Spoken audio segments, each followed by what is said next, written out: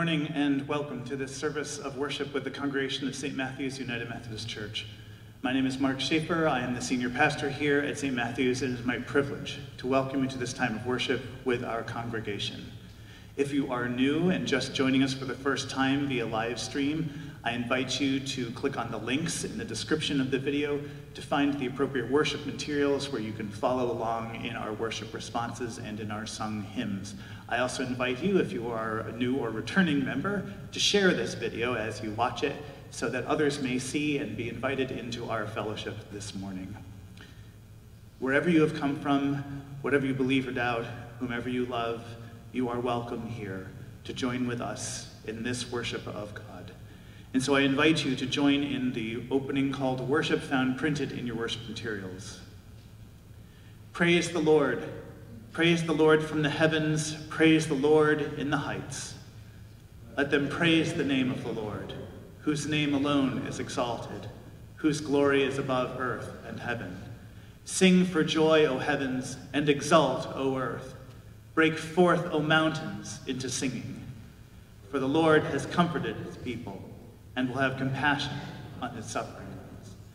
I invite you to join now in singing our opening hymn, Draw Us In, the Spirit's Tether, number 632 in the United Methodist Hymnal.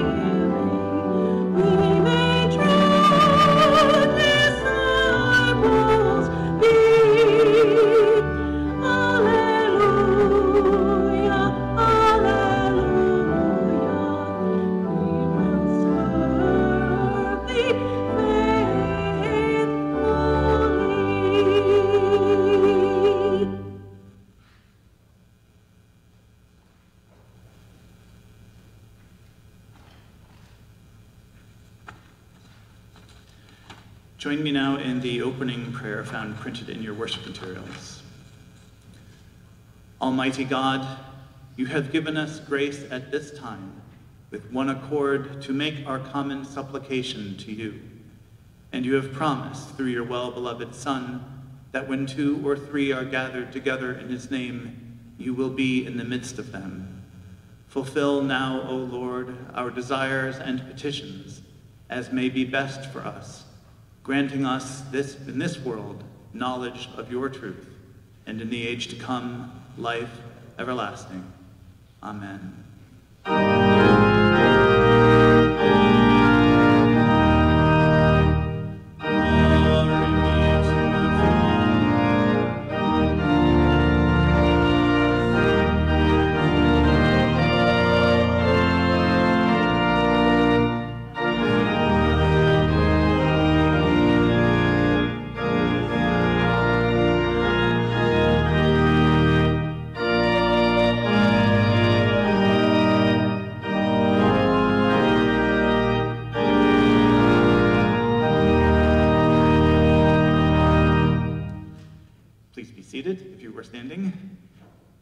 we now come to a time of announcements. I know, Becky, you have a couple of announcements you'd like to make.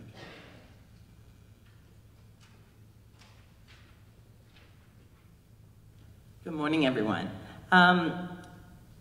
Online will be the Sunday school registration, and even if you are not planning to do online Sunday school, we are asking that you fill one out. And Sunday school is open to all. You do not have to be a member of St. Matthew's. That is due by September 14th. So please get that filled out so we can start, aiming to start on the 20th of September. Also, please complete our youth group registration. Again, you do not have to be a member of St. Matthew's to join our youth group. We welcome all youth from 6th to 12th grade. We're going to do a hybrid youth group this year, or at least in the fall, where we will meet in the parking lot sometimes, and sometimes we will do Zoom. Please complete the registration so we can start our meetings, and that one also is due September 14th, so that we can start on the 20th. And if you're interested in going on ASP mission trip during the summer of 2021, please email me that you're interested. This is for high schoolers, college age, and adults. My email address is beckyroper@stmatthews.bowie.org/bowie.org. And I will be registering our group this week, and we need some numbers, so please do that. As of now, we have 2 youth and 2 adults. College Connection Revival. The UMW would like to stay connected with our college-age young adults, whether they're on campus or at home. If you could please email me, Becky Roper, St. Matthews, by September 15th with the student's name, birthday, college or technical school, year of study, major, and current address, we would like to send them mail. So please do that. And for a reminder, you can see the midweek messenger. So thank you so much.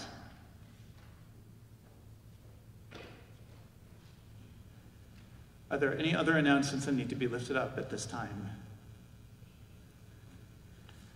I would point out that this is Labor Day weekend. It is a weekend, in theory, set aside to celebrate labor. It winds up often being a picnic holiday or a cookout holiday. But as it is Labor Day, I thought it might be good for us to hear the words of the United Methodist Social Principles on labor. The United Methodist Church claims that all economic systems belong under the judgment of God no less than other facets of the created order. Therefore, we support the right of all public and private employees and employers to organize for collective bargaining into unions and other groups of their own choosing.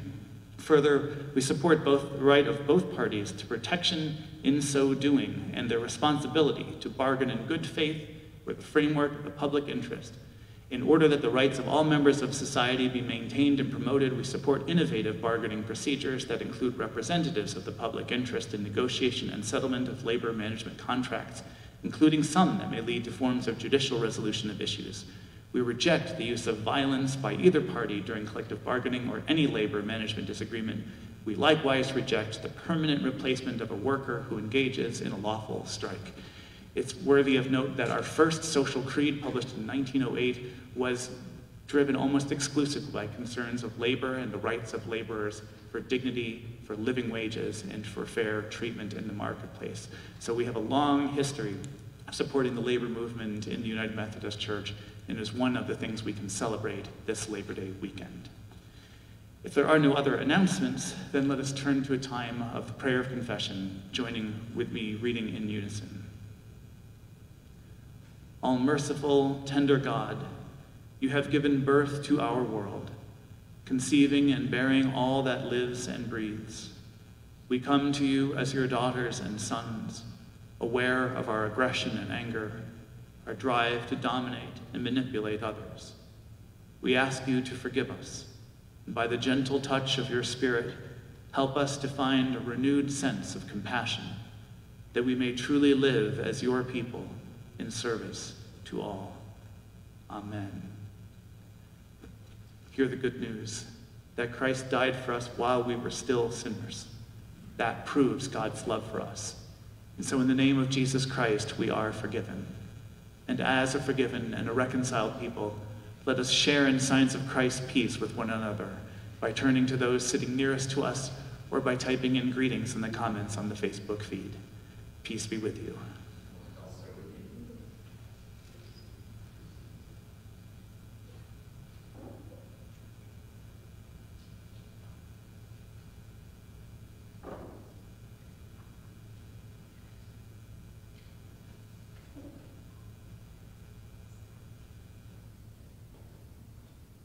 And now is our time for joys and concerns. Beth Lang is asking for prayers for her daughter Linda, as she has a very painful nerve in her foot. And a joy, Heather Eisinger has started her music therapy internship this week. So prayers of thanks for a good learning opportunity. Also, there's concern for Guatemala from Impacto Ministry. An immediate family member to a Happy Tummies worker was diagnosed with COVID-19, and this has caused the closure of Happy Tummies for a 2-week quarantine. The cases around the lake are on the rise, and lack of local medical resources is a major concern. Impacto Ministry is asking us to join them in praying for Happy Tummies workers, children, and their families, and healing for Guatemala and the world. I am saddened to announce the passing of Virginia Shiflett. We are asking for prayers for her husband Walter and family. Ms. Virginia passed away August 29th. For more information, please visit the Callas, that's K-A-L-A-S, funeral home page, and a celebration of her life will be held at a later date. We are also asking for prayers for Reverend Glenn. He's having some serious back issues, and my understanding is he will be having surgery, so let's keep him in our prayers. Please send prayers for Jean and Tammy Lyles. Tammy's mom, Jean, is very sick, so if we could send prayers to them. Dee Dee and Bill Greaves wanted to thank the congregation for their prayers, calls, cards, and other support following the passing of Dee Dee's father, Clarence Weaver. They look forward to being able to thank people in person after the pandemic is under control. And let's send birthday greetings to Bill and Dee Dee Greaves' eldest daughter, Ann Teresa. Happy 21st birthday today. And Bill's mother, Barbara Greaves, celebrated her 80th birthday yesterday. So a very happy birthday to Mrs. Greaves. Just a reminder, if you have a prayer request or joy, we have prayer request cards in the narthex. After completing one, please bring your own pen and drop it off in the box outside of the office. Or you may email them to Joys and Concerns, and that's one word, at St. Matthews. Or you may call Donna Lane, and her number is in the directory.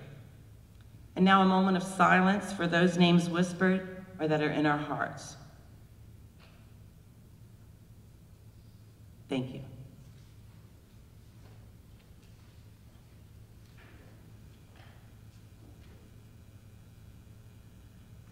Let us pray. Gracious and loving God, your Son Jesus has told us that when 2 or 3 gather in his name, there you are among us.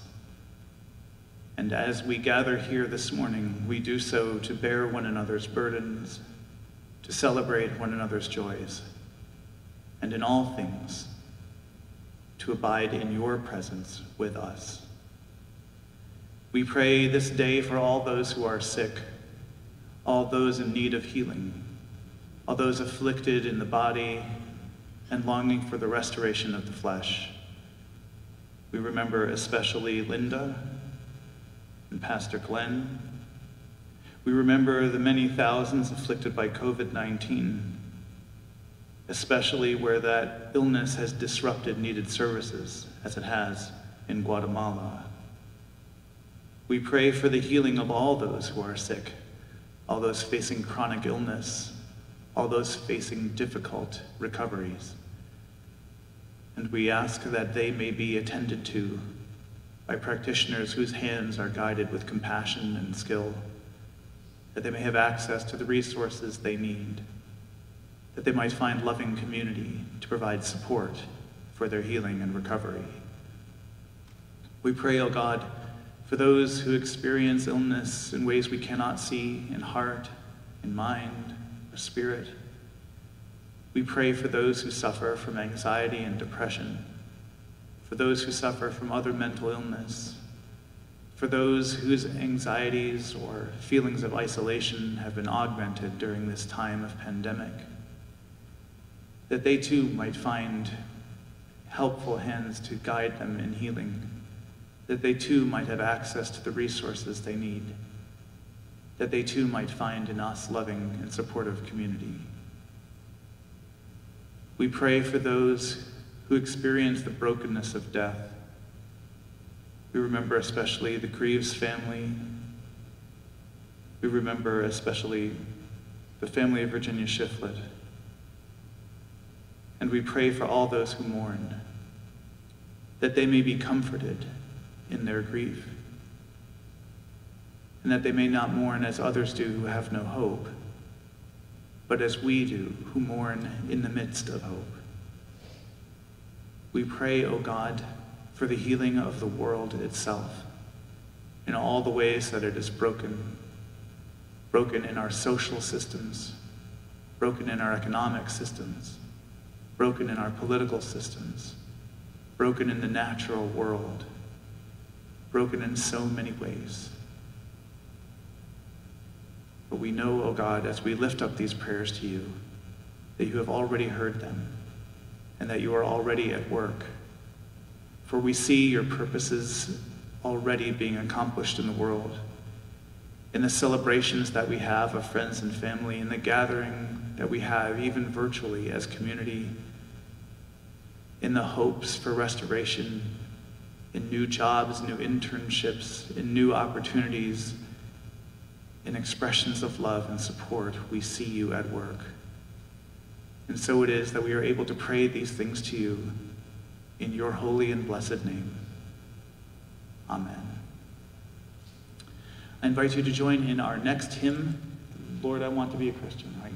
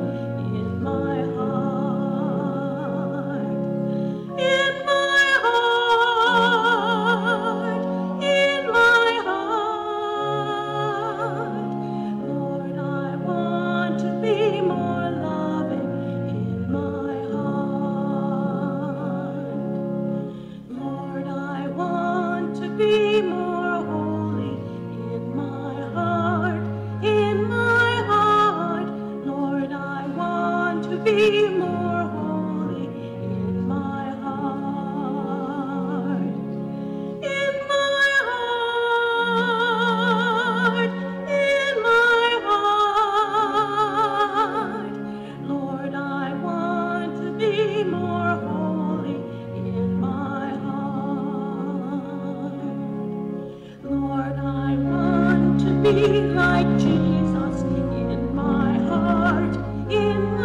heart,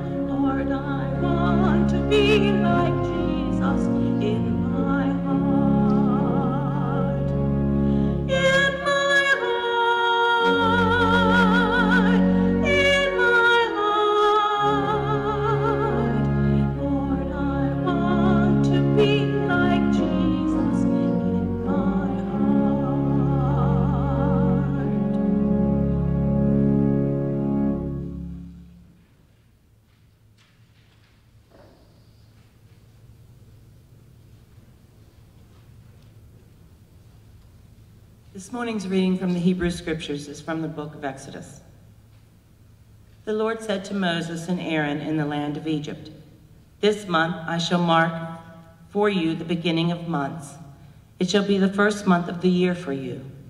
Tell the whole congregation of Israel that on the 10th of this month they are to take a lamb for each family, a lamb for each household. If the household is too small for a whole lamb, it shall join its closest neighbor in obtaining one. The lamb shall be divided into proportion to the number of people who eat of it. Your lamb shall be without blemish, a year-old male. You may take it from the sheep or from the goats. You shall keep it until the 14th day of this month. Then the whole assembled congregation of Israel shall slaughter it at twilight.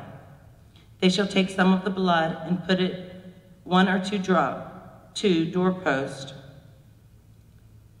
and the lintel of the houses in which they eat it. They shall eat the lamb that same night. They shall eat it roasted over the fire with unleavened bread and bitter herbs.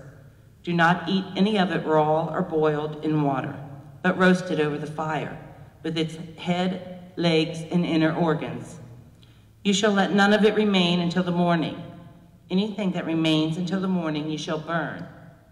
This is how you shall eat it: your loins girded, your sandals on your feet, and your staff in your hand, and you shall eat it hurriedly. It is the Passover of the Lord. For I will pass through the land of Egypt that night, and I will strike down every firstborn in the land of Egypt, both human beings and animals. On all the gods of Egypt I will execute judgment. I am the Lord. The blood shall be a sign for you on the houses where you live. When I see the blood, I will pass over you, and no plague shall destroy you when I strike the land of Egypt." The word of the Lord. Please join me in the reading of Psalm 149. Praise the Lord. Sing to the Lord a new song, his praise in the assembly of the faithful. Let Israel be glad in its maker. Let the children of Zion rejoice in their king. Let them praise his name with dancing, making melody to him with tambourine and lyre. For the Lord takes pleasure in his people. He adorns the humble with victory. Let the faithful exult in glory. Let them sing for joy on their couches. Praises of God be in their throats, and two-edged swords in their hands, to execute vengeance on the nations and punishment on the peoples, to bind their kings with fetters and their nobles with chains of iron, to execute on them the judgment decreed. This is the glory for all his faithful ones. Praise the Lord. Please join us for the gospel acclamation.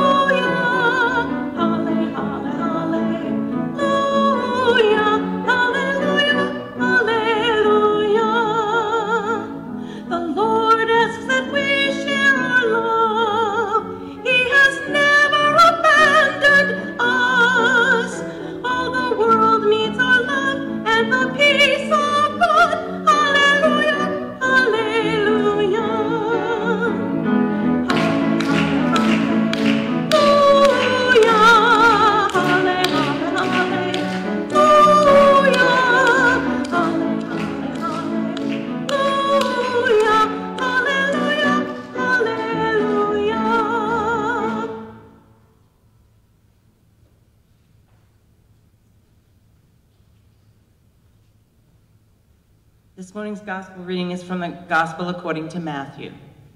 Jesus said, "If another member of the church sins against you, go and point out the fault when the two of you are alone. If the member listens to you, you have regained that one.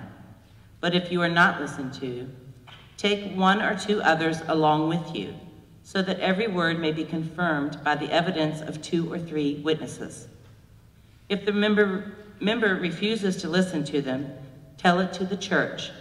And if the offender refuses to listen even to the church, let such a one be to you as a Gentile and a tax collector. Truly, I tell you, whatever you bind on earth will be bound in heaven, and whatever you loose on earth will be loosed in heaven. Again, truly I tell you, if two of you agree on earth about anything you ask, it will be done for you by my Father in heaven. For where 2 or 3 are gathered in my name, I am there among you. The gospel of the Lord.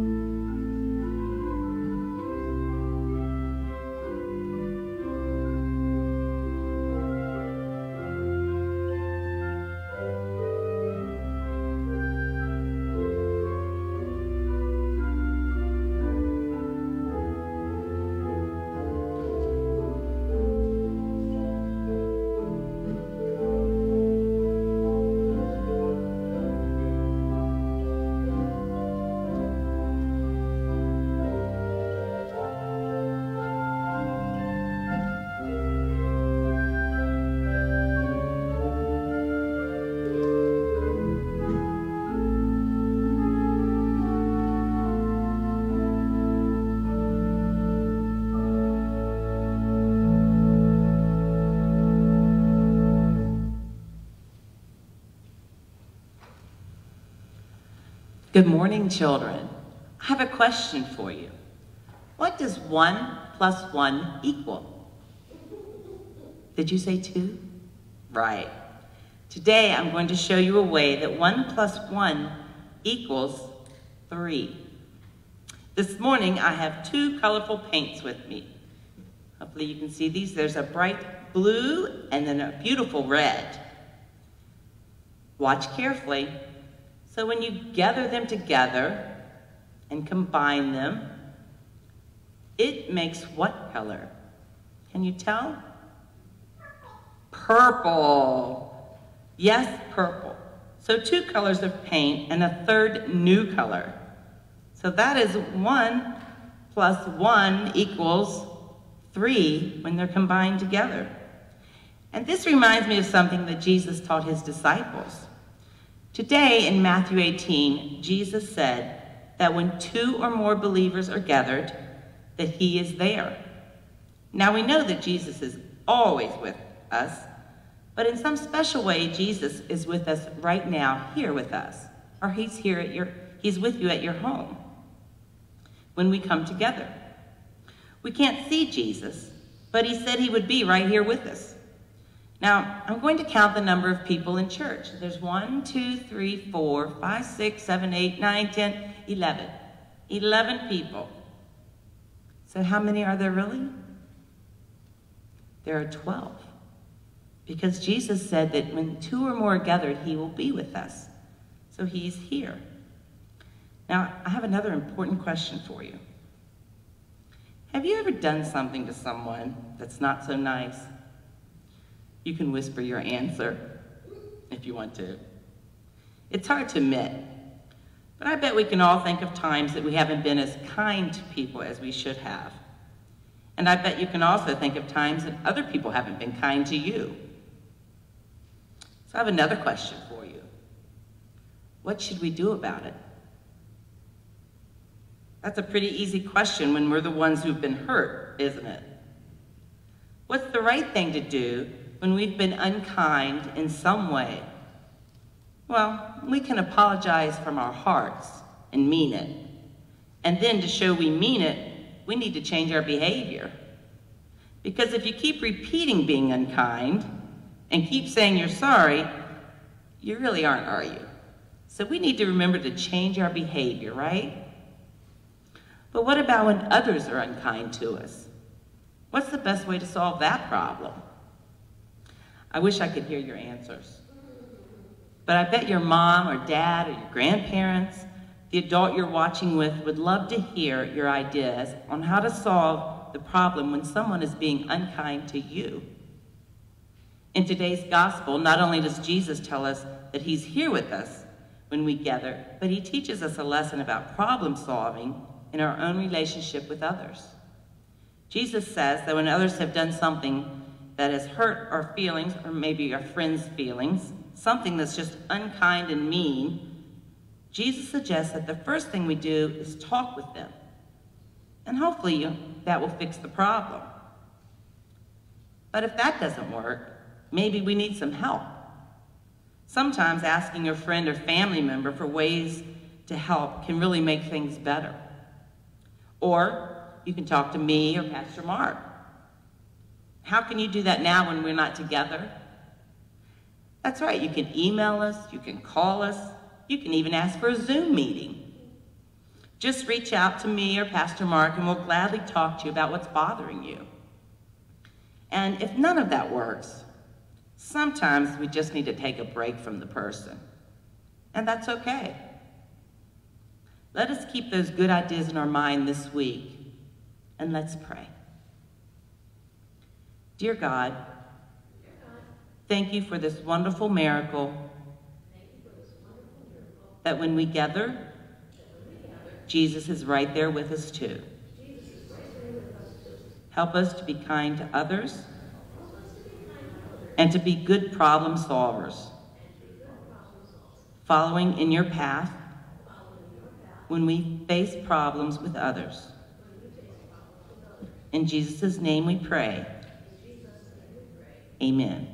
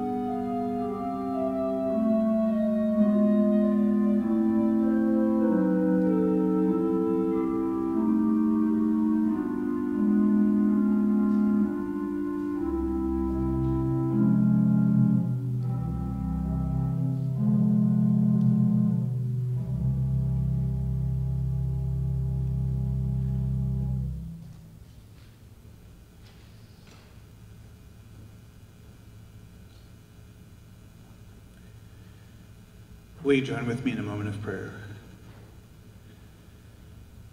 Now, God, may the words of my mouth and the meditations of all our hearts be acceptable in your sight, O Lord, our rock and our Redeemer. Amen. So I've got something to admit. We've been together about 2 months. I figure it's okay to admit this to you.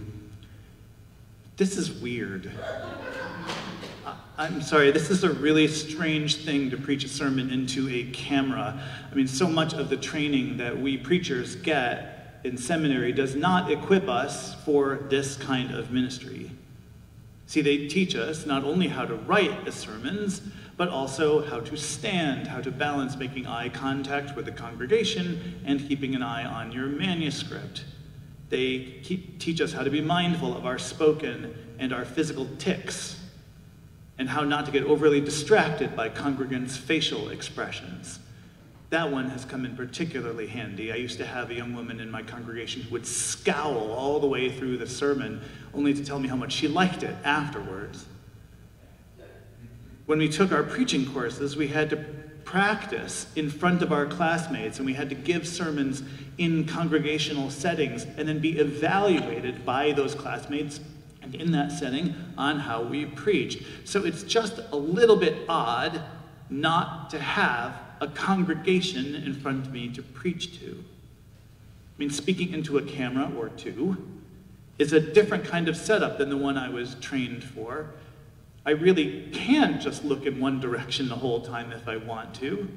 I could have a teleprompter and just read the sermon right into the camera if I wanted. I don't have to worry about nervous habits, like tapping my foot or bouncing my leg. And I could just ask George to frame me in such a way that those things don't even matter. In fact, I could get by without even wearing shoes if I really wanted to.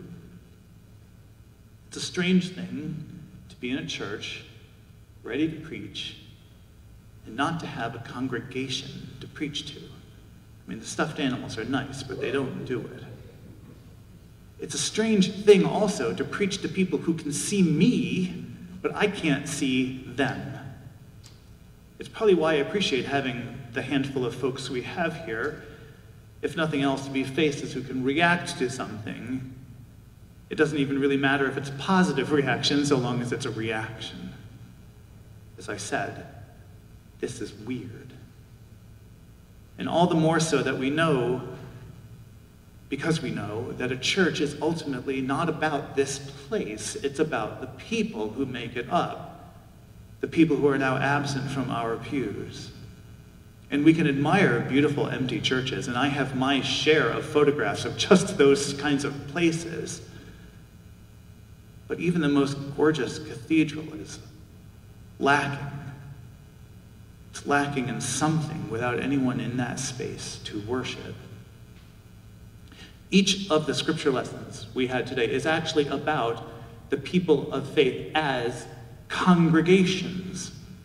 The passage from Exodus, Moses and Aaron are commanded to tell the whole congregation of Israel how to prepare for and then how to perpetually commemorate the Passover. This congregation will be described in the text as later leaving Egypt. That congregation journeys by stages through Sinai. That congregation is at the foot of Sinai to receive the law. That congregation is instructed to remain holy as God is holy. It's a term that defines the Israelites, not by their leaders, not by their priests, not by their sacred rites, but by this gathering of the people, the congregation of Israel. In the gospel lesson, a similar definition is made. The word church, by the way, only appears in Matthew's gospel. It doesn't appear in the other three gospels. And the word only shows up in 2 instances in Matthew's gospel. At Peter's confession of Jesus, when Jesus says that upon this rock he will build his church, and here in the passage we heard this morning. And the word for church in Greek is ekklesia, which comes from a word that means called out or assembled. It's the same word that's used in the Greek translation of the Hebrew Bible of the Old Testament for the Hebrew word kahal, which means that desert assembly of Israel, a synonym for the congregation of Israel. And so the church, the word church, ekklesia, is meant to evoke this assembly, this congregation, this gathering of the children of Israel in the wilderness. It is that called out gathering of the faithful. In the Matthew passage, we read of Jesus' instructions on how a disciple should respond to a member of that community when that member of the community has sinned or is engaging in repeated sinning. What the proper response should be in this assembly. The first step is to confront the person directly and to work it out between you. If the person accepts the rebuke and you're able to reconcile, then you've regained them. If not, then you go with a couple of folks, 2 or 3 others, and attempt the same reconciliation. This way, there are witnesses who can attest to what was said. However, if the member doesn't listen to you, then you go before the whole body, before the whole congregation. It's only then that if the offending individual will not listen to even the entire congregation, that they should be kicked out, they should be shunned or excommunicated from the community. But then, Jesus continues, he notes that whenever this assembly whatever this assembly binds on earth will be bound in heaven, and whatever they loose on earth will be loosed in heaven. And further, that if any two of them should agree on anything, it will be done for you by my Father in heaven. For where 2 or 3 are gathered in my name, there I am among them. Now, it's hard, well, I shouldn't say it's hard because we do it all the time, but it ought to be hard to remove these statements from the context in which they show up. Because it's more likely, or most likely, that it's in this authority to bind or loose heaven, interpreted somewhat expansively by our brothers and sisters in the Catholic Church, and somewhat comically in the movie Dogma, that this process of excommunication is being spoken of. That is, if you go through this process and you need to shun a member of the community, God will back up your decisions and your requests. Indeed, if you gather in Jesus' name, it is as if Jesus is there among you. And this is made clearer in the Greek text, where the word translated as anything, somewhat liberally I will add, is the word pragma, which means something more like a deed, a matter, or a case. So it's more likely that it's saying, in any case that you happen to deal, not necessarily anything. In fact, the requirement for 2 witnesses seems to parallel a passage from Deuteronomy in which there's a requirement for witnesses before any kind of charge can be made against a member of the community. And so all of this means that Jesus isn't saying that whatever you ask for in whatever circumstance you will receive if you agree. He's saying that when it comes to matters such as these, concerning the reformation of a sinning member of the community, these decisions will be ratified by heaven.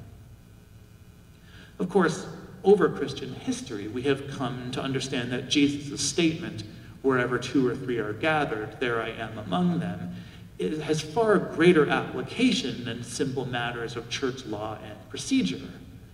And we've come to understand this statement of Christ's presence wherever 2 or 3 are gathered in his name, no matter how small the gathering.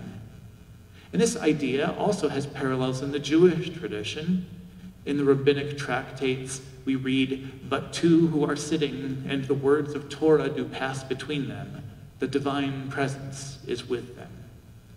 And so too, in the church, have we understood that when we gather in Jesus' name, however few of us, Christ is present in that gathering. I will say that this has become a favorite church joke anytime attendance is sparse at a meeting or some other program we've planned. We'll shrug and say, well, where 2 or 3 are gathered. Sometimes I will admit this is all the feeling of a cop-out for not having planned better or done better outreach. But it's an important reminder to the church that the church is not defined by how many people are gathered in any given space, by how many people we can jam into this. It's a reminder that Christian discipleship is qualitative, not quantitative. At some level, better to have 2 or 3 faithful Christians than 2 billion who claim the name and don't live out the faith. In that case, those 2 or 3 would be a much stronger church than that of the faithless billions. And so, although this passage was not intended to be a statement of what constitutes the church at a minimum, it can be a comfort to us to know that Christ's presence with us is not limited to the times when we're able to pack the pews or fill the arenas. 2 or 3 gathered in his name is enough. But what about where none are gathered? What about a situation in which a pastor is alone in their living room, standing in front of an open laptop, looking at boxes of faces on Zoom or Google Hangouts, or standing in his church looking out through a camera at people he can't see? How do we understand what it means to be gathered in any meaningful sense when we as a people simply cannot gather? On some level, we know it's not the same as being in person. If we could be together safely, we would. We know that the church somehow isn't church, really, without the direct face-to-face physical contact, the handshakes, the hugs, the meals. And even as we take more and more steps to keep us connected, we know that our inability to gather physically diminishes our perceptions of our experience. We're not really gathered, we think. And if we're not really gathered, is Christ present with us? Now, I could just say, of course, and end the sermon here. I mean, that is the right answer, but it's important to understand why that's the right answer. And the why of it has nothing to do with whether virtual meetings are equivalent to physical meetings. It has nothing to do with whether the bonds of fellowship can be transmitted across high-capacity phone wires or Wi-Fi networks. It has nothing to do with whether we are doing the same thing separately but together, and that counts as gathering. The why of it is so much deeper. And this is where the context of Jesus' statement comes in, and it really matters, because Jesus is giving instructions to the church on how to deal with someone who has sinned. It's important to understand that Jesus isn't laying down arbitrary rules and procedures. He's not simply establishing a 10-day filing deadline followed by a process of interviewing witnesses, an opportunity to respond, and a right of appeal before a panel elected at a bi-monthly meeting. When someone does something wrong, the loving response Jesus identifies is talk to that person one-on-one. There's no need to publicly humiliate or shame, no getting the person in trouble, just one-on-one loving relationship.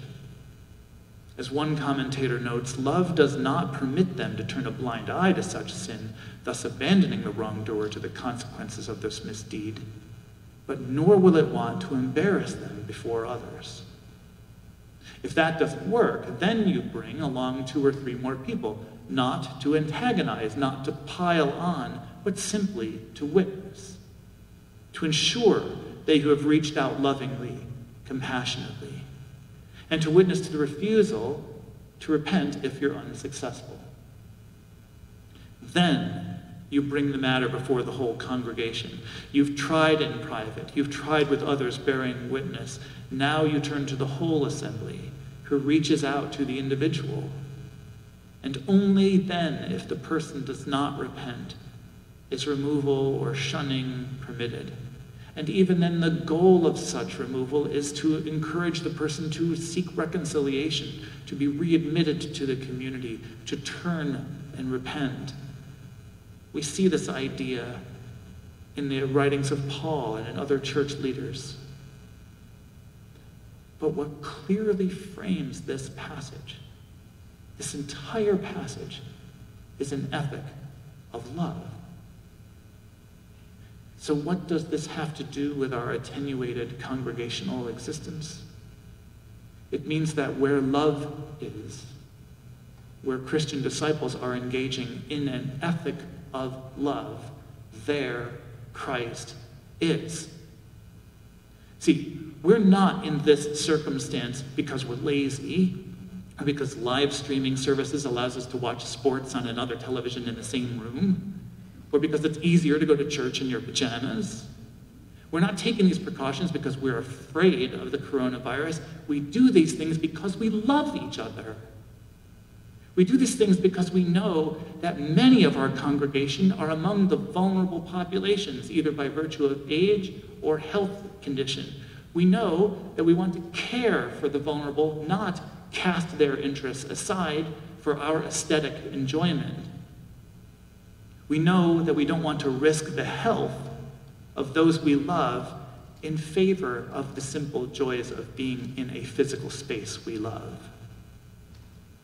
Further, we know that some churches have become super spreaders, causing the virus to spread not just in the confines of their congregation, but beyond those into the surrounding community. We love our neighbors, not just our members. And we seek their welfare and well-being too. We seek to limit the demands on a strained healthcare system, to flatten the curve so as to ensure that the need for respirators and other medical care be kept to those who truly need them and kept on a manageable level, and so that resources remain available to those who need them, especially to those who ordinarily lack resource. We do this so that we are not inadvertently contributing to a circumstance that becomes more lethal and one that overburdens the first responders and other medical professionals. Caring for the vulnerable, caring for our neighbors, caring for the caregivers, ensuring access to vital resources for the needy are powerful demonstrations of love. And because our worship, our fellowship, however attenuated, however technologically connected, is defined by that ethic of love, Christ is here among us. Now, these things aren't easy. Discipleship rarely is. It's not easy to confront someone one-on-one who has done something wrong. It's not easy to respond lovingly and caringly to wrongdoing. It's not easy to remain separated from one another when our hearts long for the simple connections of ordinary community, the handshakes, the hugs, the potlucks. It's certainly not easy to master new technologies or to sit at a screen staring at different faces all day. It's not easy to watch a live streaming service and not want to participate in it meaningfully. But love isn't easy. And these things, in them, we demonstrate a profound love, a love of one another, a love of neighbor, a love of the least of these. And in that love, we are joined by Christ, whose name is love, and who has promised us that whenever we are gathered in his name, there he is among us.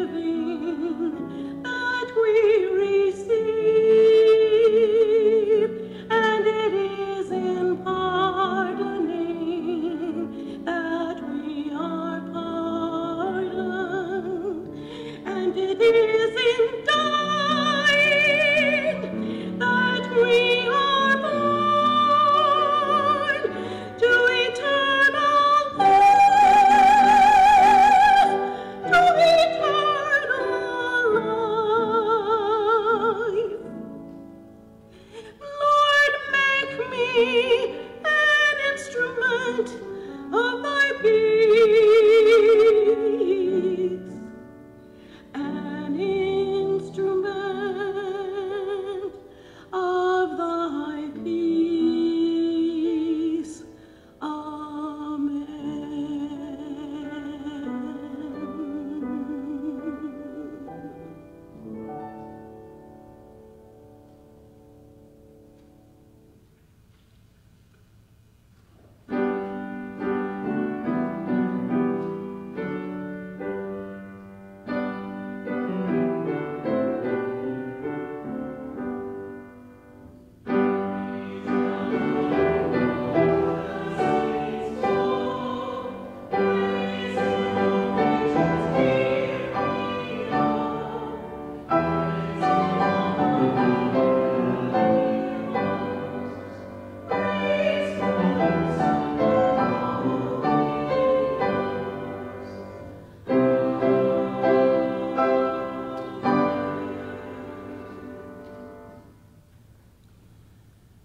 At a time when we are physically separated from one another, we can't do communion through the ordinary methods. We can't distribute it, and I can't bless it remotely through the internet, but we can commemorate our Lord's Last Supper, which we do together, following the liturgy that is in our worship materials.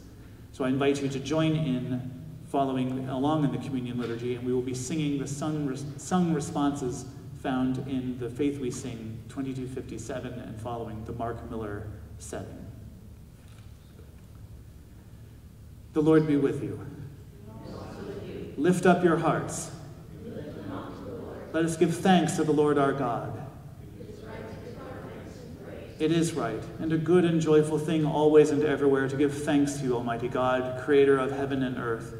In the beginning, when nothing existed but chaos, you spoke but a word, and light was separated from darkness.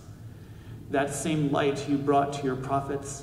Through the fire of the burning bush, you invited Moses to speak to the liberation of his people, leading them forth through the Passover, through the Red Sea on dry ground.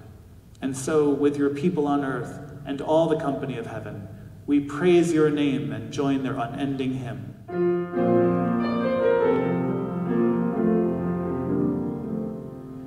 Holy, holy, holy Lord, God of power and might, both heaven and earth are full of your glory. Hosanna in the highest, Hosanna in the highest, Hosanna in the highest. Blessed is the one who comes in the name of the Lord. Hosanna in the highest, Hosanna in the highest, Hosanna in the highest.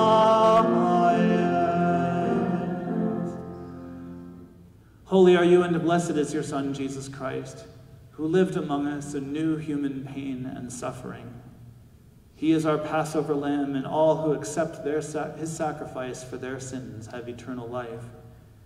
Your Spirit anointed him to preach good news to the poor, to proclaim release to the captives, and the recovery of sight to the blind, to set at liberty those who are oppressed, and to announce the time had come when you would deliver your people. He healed the sick, fed the hungry, ate with sinners, cast out the demons of the afflicted, and welcomed those whom no one else would welcome.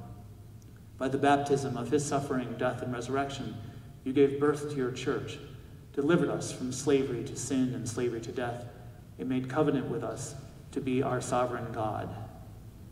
On the night in which he gave himself up for us, he took bread. He gave thanks to you, he broke the bread, and he gave it to his disciples, saying, "Take, eat. This is my body, which is broken for you. Do this in remembrance of me." When the supper was over, he took the cup. Again, he gave you thanks, and he gave it to his disciples to drink, saying, "Drink from this, all of you. For this is my blood of the new covenant, poured out for you and for many for the forgiveness of sins. Do this as often as you drink it in remembrance of me. And so in remembrance of these your mighty acts in Jesus Christ, we offer ourselves in praise and thanksgiving as a holy and a living sacrifice in union with Christ's offering for us as we proclaim the mystery of faith. Christ has died, Christ is risen, Christ will come again. Hosanna in the highest, Hosanna in the highest, Hosanna in the highest. By your Spirit, make us one with Christ, one with each other, and one in ministry to all the world until Christ comes in final victory and we feast at the heavenly banquet. Through your Son, Jesus Christ, with your Holy Spirit in your holy church, all honor and glory is yours, Almighty God, now and forever. Amen.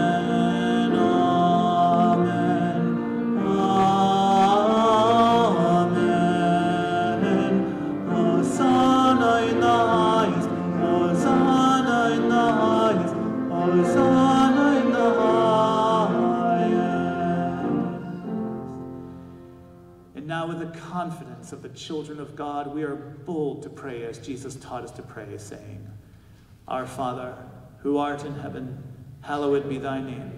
Thy kingdom come, thy will be done, on earth as it is in heaven. Give us this day our daily bread, and forgive us our trespasses, as we forgive those who trespass against us. And lead us not into temptation, but deliver us from evil. For thine is the kingdom, and the power, and the glory forever. Amen. Because there is one loaf, we, although many, are one, for we all partake of the one loaf. The bread that we break is a sharing in the body of Christ, and the cup over which we give thanks is a sharing in the blood of Christ. I invite you, if you have food at your side, it need not be bread or the fruit of the vine. It can be anything that you partake of that now as a way to celebrate at a distance our common commemoration of this, our Lord's Supper.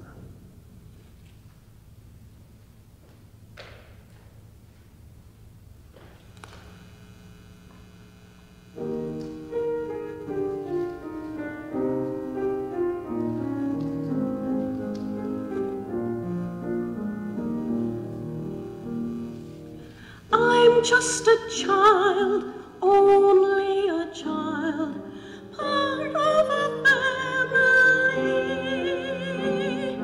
seated at my Father's table, giving thanks for all I see. How glad I am just to be called part of his family. Sitting at my Father's table, bound in love eternally. Then like a father he leaves to me work that a child should do.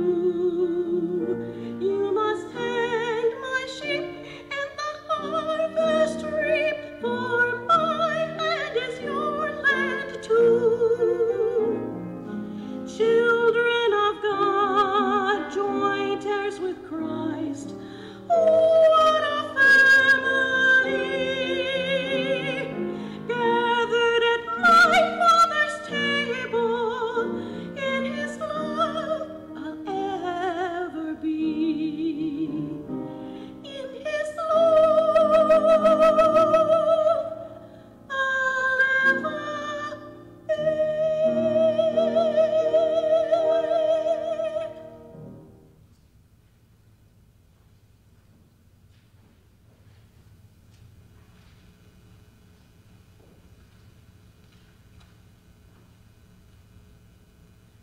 Let us pray. Eternal God, we give you thanks for this mystery in which you have given yourself for us. Grant that we may go into the world in the strength of your Spirit to give ourselves for others. In the name of the love that we find in Christ, in the name of the Christ who sends us. Amen. We conclude our worship by singing together, "They'll Know We Are Christians by Our Love," number 2223, in the faith we sing.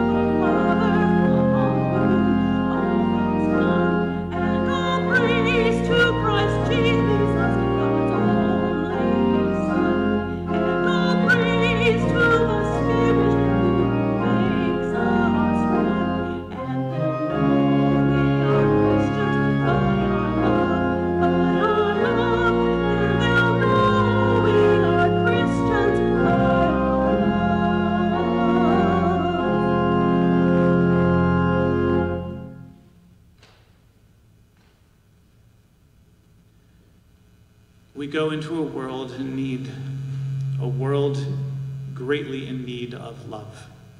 And we go to embody that love that formed us, that love that calls us, that love that sustains us, and that love that when we act in it, guarantees the presence of Christ in our midst. And so as we go, may the grace of our Lord Jesus Christ, the love of God, and the communion of the Holy Spirit go with us, now and always. Amen.